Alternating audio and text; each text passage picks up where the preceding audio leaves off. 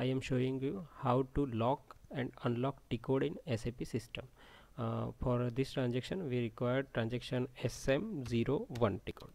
Okay, here we entered. Here if we locked SU01, okay, just enter and just click on binocular icon.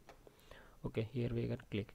Also we can select multiple T-code like SU01 and SU01D. Okay, and just check it and save. Now we will back and check it is working or not. SU01, just showing the message transaction SU01 is locked in transaction SM01, means this T-code is locked.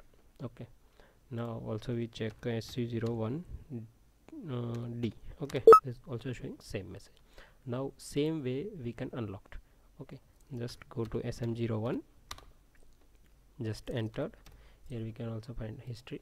Okay, just click on binocular, just unchecked boot T-code, save, back it, and now check SU01.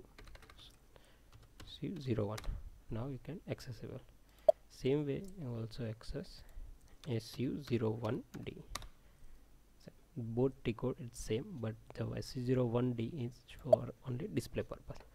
Thank you, and subscribe my channel. I will upload more and more SAP basis tips and tricks. Okay, thank you.